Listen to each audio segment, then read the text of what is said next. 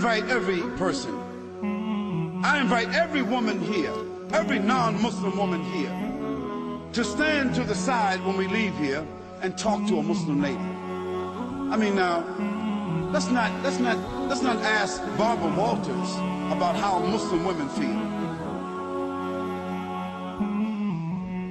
You know, let's not ask Tom Brokaw how Muslim women feel. Let's not ask CNN, ABC, Fox. Let's not ask the London Times or the Australian Times. Let's not ask non-Muslims about how Muslim women feel, how they live, what are their principles, what are their challenges. If you want to be fair, ask a Muslim woman. Ask my wife.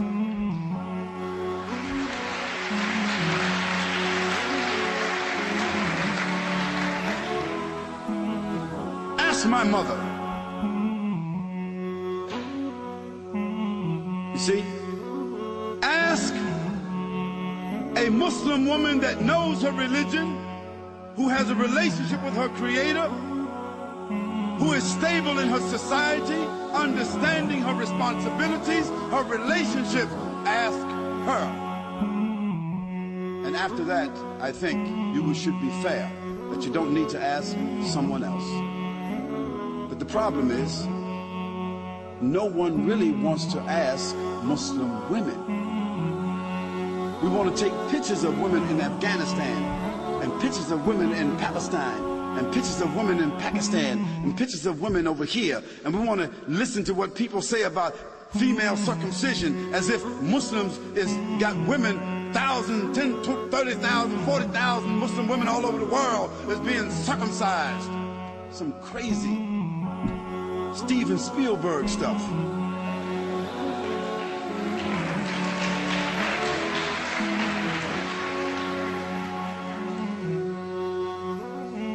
And let me give you a statistic that you should know about.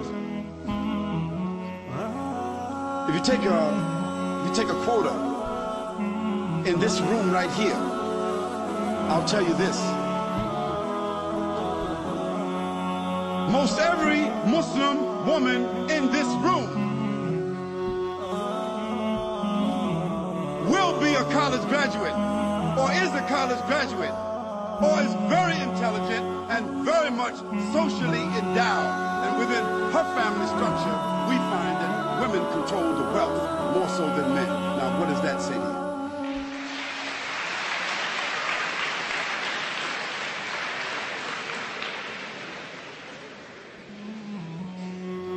Now, where you find women oppressed, women exploited, women mistreated among Muslims, that is because those Muslims themselves are not representing the principles of the religion. And in every religion, you've got black sheep.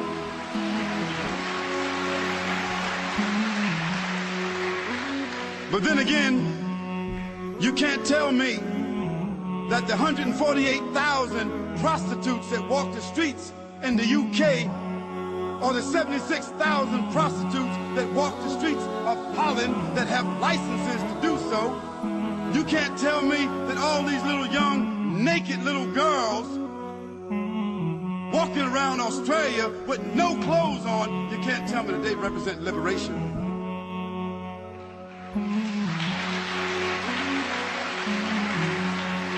You can't tell me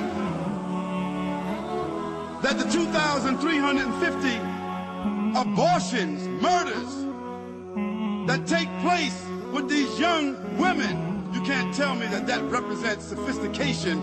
You can't tell me that that represents liberation. You can't tell me that a naked woman sitting on a chocolate bar,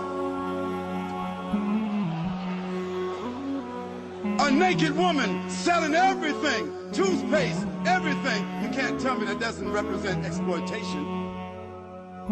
So let's put things in context. Let's talk about things correctly, and let's be fair, and let's be objective. We can talk about that a little bit more if you want to. And let me give you one more statistic. One more. prostitution, venereal disease, abortion, and pedophilia. And this horrendous number of children being raped and kidnapped that exists in the Western world, it is almost unheard of.